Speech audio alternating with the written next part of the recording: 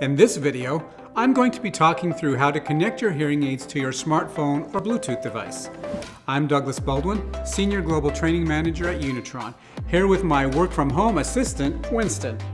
We'll be sharing more useful tips to help you get the most out of your hearing aids, so follow us on social media to make sure you don't miss our new videos. Did you know that you don't just have hearing aids? Our latest generation devices can become a connected part of your digital world, with easy connections to all kinds of different devices. These days, smartphones are a part of life that impact much of what we do each day, and your hearing aids should be too. In fact, your smartphone and other Bluetooth devices and your hearing aids can work together as a communication and entertainment system. It's not difficult, but you do have to establish an initial connection between them with a process called pairing.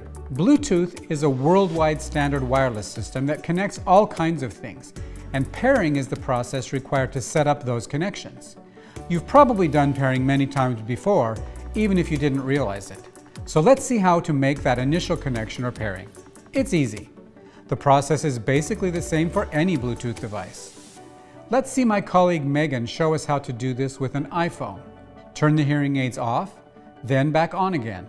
Doing so puts it in pairing mode for 3 minutes. Here you see this process using the button on the device for rechargeable models.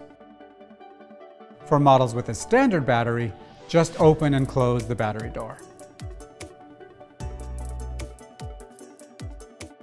Find the Bluetooth settings in the phone and make sure Bluetooth is switched on. You will see a Unitron hearing aid appear in the list of available devices in the phone. Just select it to complete the pairing. Selecting just one will connect both hearing aids. It's pretty much the same thing with an Android device. After turning the hearing aid off, then back on again to put it in pairing mode, find the Bluetooth settings in the phone. While it's in pairing mode, the hearing aid will appear in the list of devices. Just select it, wait a few seconds, and the connection is established for both hearing aids for hands-free calls and media streaming. If you are using our Remote Plus app, there's a separate pairing process which we will show you in another episode. It's that simple. Just a few seconds and you are ready to go.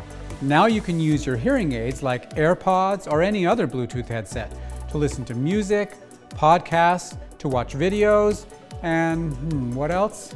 Oh yeah, sometimes we forget that phones actually still do make phone calls. So you can make and take phone calls hands-free, and you can have multiple devices paired to your hearing aids with 2 simultaneous connections. Why is that an advantage? Well, for example, you can be watching a video on your tablet and still take a call from your phone without missing a beat. We have a whole episode all about the great things that connectivity makes possible, so be sure to check it out. You can be up and running with Bluetooth in just a few minutes, and if you do need a little extra help, we have lots of how-to videos on our website and in our Remote Plus app and on your phone. And your hearing care professional will no doubt be happy to assist you if needed. So that's it.